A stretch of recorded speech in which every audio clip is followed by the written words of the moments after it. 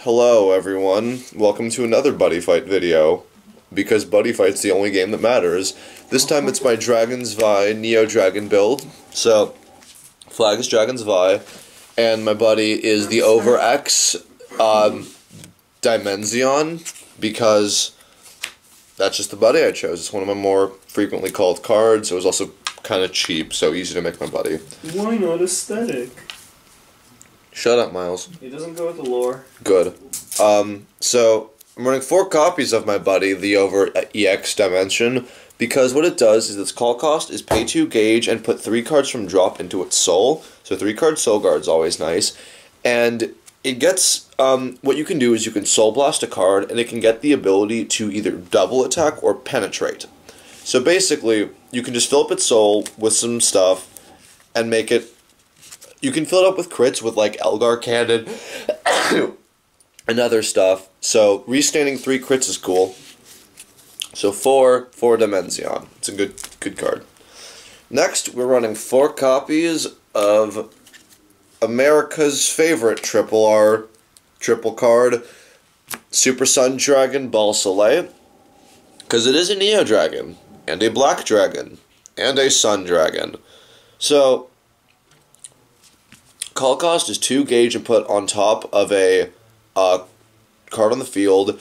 If it has a soul, it gets a critical, and all damage you take is reduced by 1, and also has double attack and soul guard, and counter pay 1 gauge, pop your opponent's center. So it's another really good Neo Dragon because it's a 7/2/7, so it has high stats, it has a good ability, it has double attack. So it's just a really good Neo Dragon to have, and it works really well with the other size I'm about to get to you. So next is probably the most ridiculous card in this entire game, is Transcend Dragon Emperor Evigkite. It's a 8/2/6 size 3, cost is 2 gauge and put the top deck into its soul. Its ability is pay 2 life, mill 3. You can call a card from what you milled by paying its call cost, and it becomes a permanent size 0.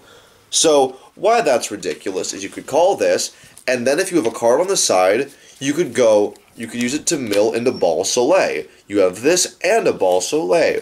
By structuring it in a specific way, and actually admittedly getting pretty lucky, I've had a field where I've had 3 Ball Soleils, because I used Evigkite to call this, Evigkite to call over here, and Evigkite to call on top of it.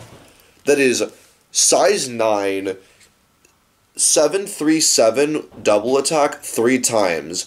That is 18 criticals, and that is something this deck can achieve. While rare, it is possible, and that's ridiculous, because Evigkite is insane. Please ban Evigkite Bushiroad.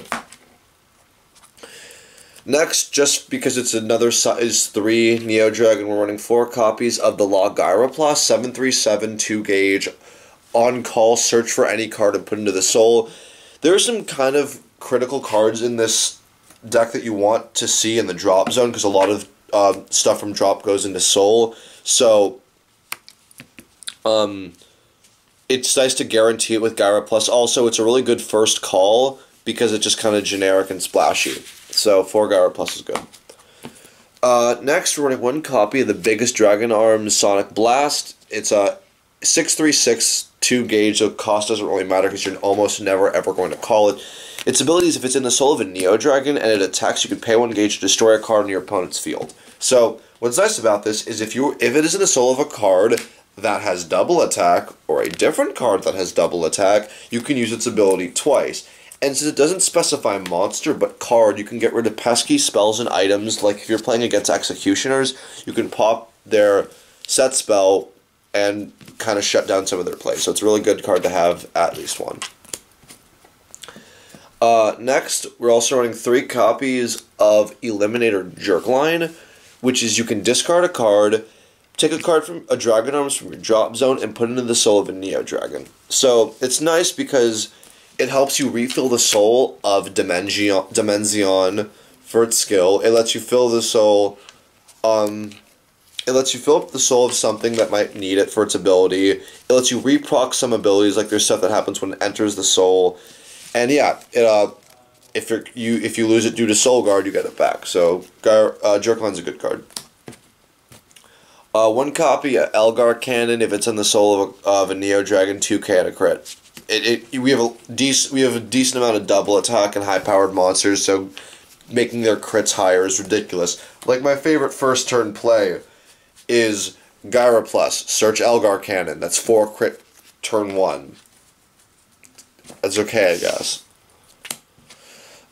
Next, we're also running one copy of Death Wizard Dragon, on-call charge to take a life. Gauge is kind of important to this, so it's nice to get the gauge from it. Also, it's a good target for Ball Soleil, because you get your 2 gauge, free Ball Soleil, or pay 1 life Ball Soleil, and yeah, so, good card. 4 copies of Retainer the Demonic Dragon King Garai. Discard a card if your flag is Zwei, charge 2. Again, gauge is important, gets you your gauge for some of your plays. We're also running a sweet old 4 copies of Retainer the Demonic Dragon Destructor.